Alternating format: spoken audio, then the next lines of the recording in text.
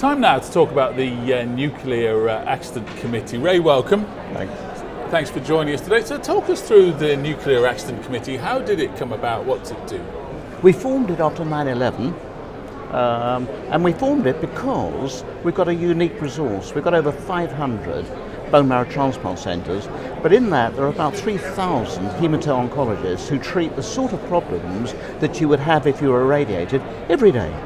Right? And we know inevitably if there is a huge radiation incident, say 3,000 to 4,000 victims, we know inevitably those patients would very quickly indeed end up in our centres.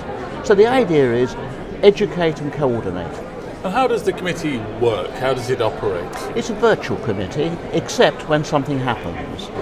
We've got members, not just EBMT members, but we've got ministry members, we've got armed forces members, we're coordinated with the WHO and the AAEA, and what happens is that this virtual group can be mobilised very quickly.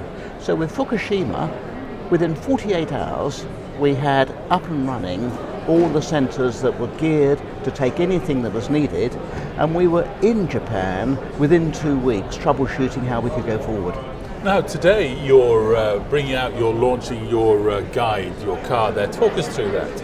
Yes, this is an original idea. What we thought was there's a huge amount on our website and other websites about how you handle things.